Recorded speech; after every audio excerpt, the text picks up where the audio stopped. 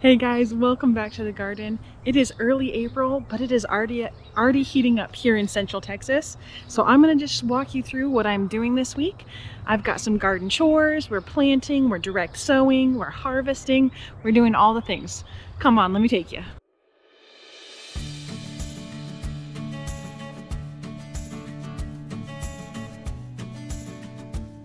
I am thickly mulching my potatoes with 2 to 3 inches of cedar bark. Mulching the potatoes prevents the tubers from turning green, which is poisonous.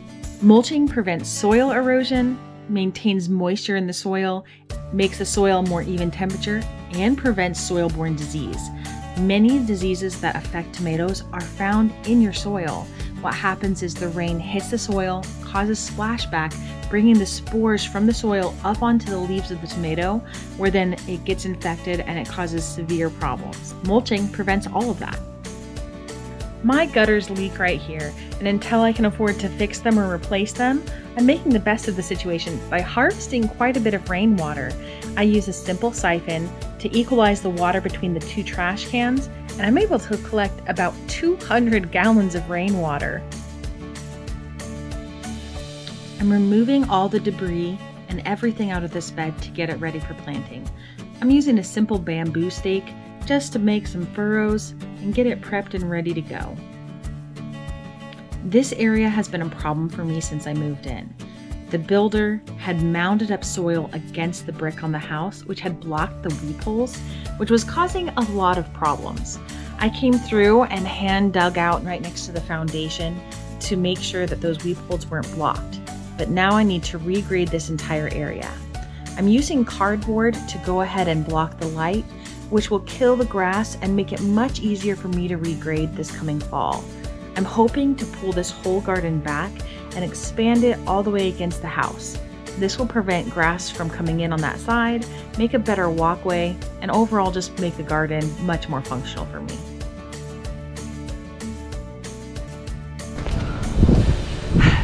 Done! Gardening is a community. These are some blackberry plants that I am potting up for a friend of mine. It is very common in the gardening community that if you have extra plants, instead of killing them, you propagate them and you share them with your friends. Most of us want more plants than we can afford, and this is one thing we do to help each other out. I'm sifting the soil just to make sure I don't have any major chunks in there. It tends to be very heavy on bark, and there's big chunks of bark and your seeds can't germinate through those. So by sifting the soil, I'm giving my seeds a better chance. And the bark that I sift out, I just use as a mulch to top dress my potted plants. I like to fill my seed trays in or over the wheelbarrow because it catches all the spills, and this is a pretty messy job. So once I batch out and fill all those seed trays, then it's time for me to pick what I'm gonna plant. There's never enough space to plant everything that I want to plant, so what I like to do is I like to lay out my seeds on the tray where I'm going to be planting so I can see exactly what I have room for. This allows me to reprioritize. Originally, I had put down some sunflower seeds, but those are so easy to direct sow that I decided to take those out of the tray and put in some other things. I'm planting some more sweet corn. Right now I have spinach and carrots growing where I want to be putting the sweet corn. So to get a little bit more time to harvest the spinach and the carrots, I'm going to go ahead and sow these in the tray. Now it's not typically recommended that you plant sweet corn in the trays, but I have seen many gardeners that I respect do it and it works. And this also lets me get an extra harvest out of the spinach and carrots. I'm starting some Crispidia. I've never been successful in growing this. It's a really cool structural flower. It's also called yellow drumstick. It looks like a big floofy ball of sunshine on top of a stick. It's really pretty, it dries really well, and I have wanted to grow it for years. I have been trying for 3 years, but I found out I was doing it at the wrong time of year. I was doing it in the height of summer, but I need to be doing it when it's a little bit cooler. Status is a very cool structural flower. It's upright, it's beautiful, it comes in a variety of colors. I think it's called the Candy Tuft Mix is what I'm planting. We're gonna see how it goes. I've never done it before. I'm starting a few varieties of salvia. Salvia has been highly recommended to me for my area. So I'm doing one variety called the Blue Better variety and a different one called the Blue Victory variety. And we'll see which one comes out better. I don't know. Celosia, one of my favorite flowers. It's very velvety, it has a coral-like structure, and it dries super well. Keeps its color, looks amazing. I love it.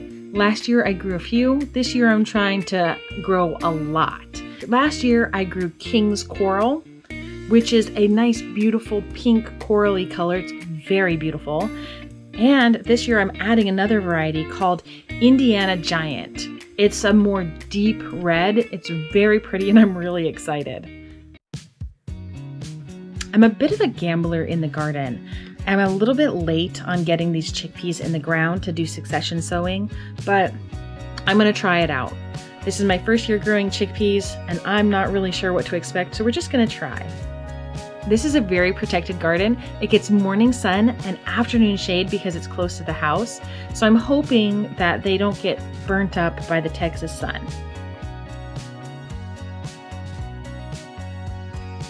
I'm just using a simple bamboo stake to create the planting holes for my edamame. Originally, I was supposed to plant carrots down the middle of the tomatoes months and months ago, and I just never got there. So I switched gears and we're using the space for some edamame now. Edamame is supposed to be a good companion plant with tomatoes, so let's see.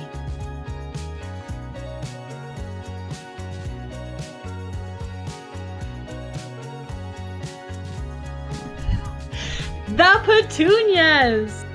I love flowers. This year I am trying to grow tons of flowers along with my vegetables.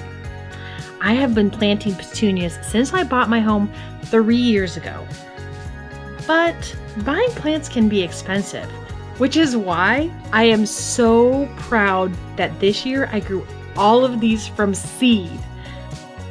The seeds are super tiny, but came up so easily, and they produced all of these beautiful flowers. I debated on where to put them this year, but I've settled on surrounding this table area. I eat most of my meals out here, and being surrounded by flowers will make it that much more inviting. These petunias are a little overgrown in their container. I needed to plant them out a few weeks ago and just didn't get there. So that's okay. All I'm gonna do is carefully tease apart their roots, and I'm gonna plant them a little bit deeper than normal and water them in well. They should come along just fine.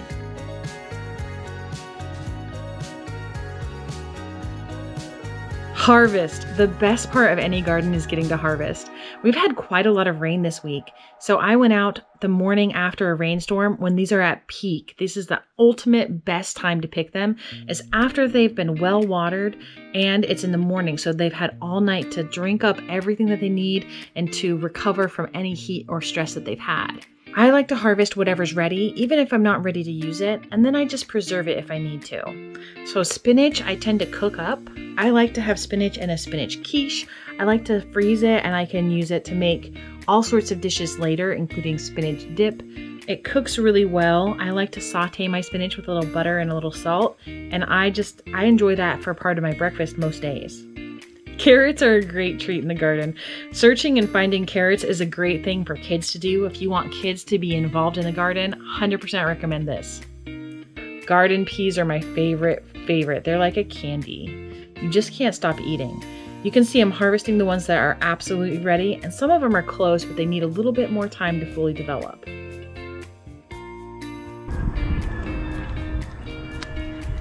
Look how many. I've never harvested this many before. Granted, I didn't let myself eat more than like 5 as a snack while I was picking, and I usually just eat them the second I pull them. That's really good. I'm gonna go get these cleaned up, make some food, and eat them all. Bye. Okay, can you see that?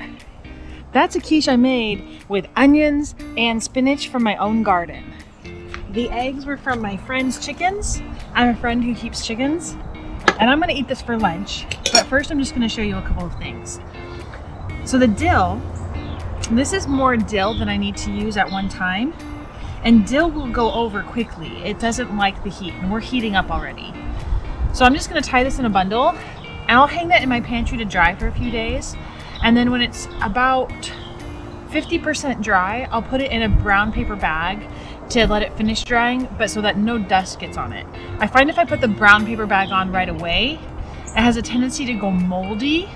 So I've washed this, I've patted it dry, and I'm just gonna let it hang. But isn't it beautiful? I mean, it's almost like feathers. It's really pretty. These are my garden peas. Probably my favorite thing from the whole garden. And I just pop the top like this. So this is the end with the flower. I just use my thumbnail, pinch, pull it open. I mean, look at those full round peas. It doesn't get better than that. And then typically, I just grab it like this and use my teeth to scrape them out. Let me see if I can show you without being super unladylike. They are so much sweeter than you'll ever get at the supermarket.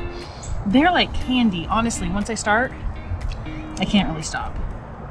I pull the string off, open. Less elegant, but still delicious. So good. I'm gonna eat those in a minute. Now carrots. They look really pretty with the tops on, but the longer you keep the tops on, the more goodness that they're stealing from your carrots. Carrots, when they're cold, they'll convert their starch to sugar, so they're very sweet if they go through the winter. And these ones, I'm gonna cut the tops off. Carrot tops are edible, and I feed them to my friends' chickens.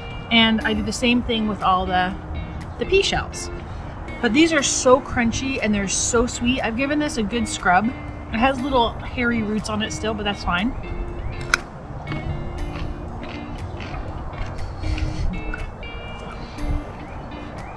This is why you garden, because you can't get this at the store. Oh, it's so good.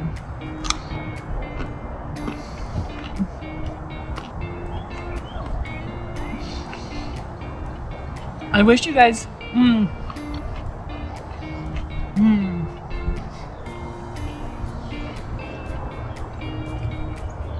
I wish y'all could come over and taste this, because oh my goodness, I need to grow more carrots like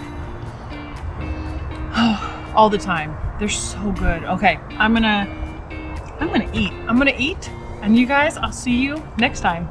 Goodbye from the garden. All right, I'm gonna.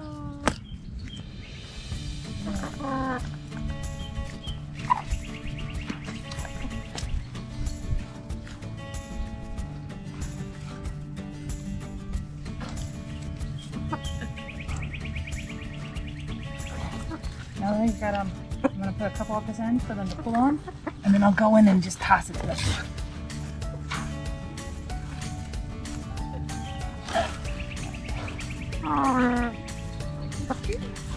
Well, hopefully I've got some.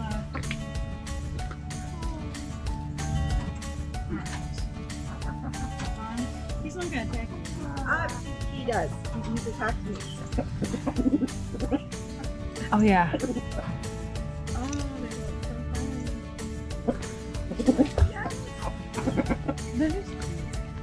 They are. Oh, I'm stepping on something. They're just leaves, yeah. So my parents have. Back in the top of some carrots I harvested today. Some pea pods. But you said they got yummy stuff. You said they gotta be quality enough we could eat. So I was like, well, I can't wait. Yeah. No, that's so nice. When Thank I'm you going so out and running much. errands, chickens are gonna get treats. They're gonna get some fun stuff. Yeah. Well, hopefully, it's good for them, yeah? Oh yeah, they love the oregano. They love the carrots. I brought a lot of oregano today. Yeah.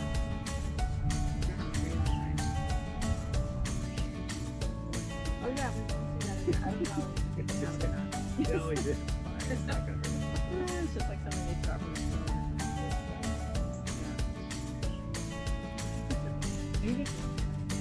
Yes. How about you? Did you watermelon?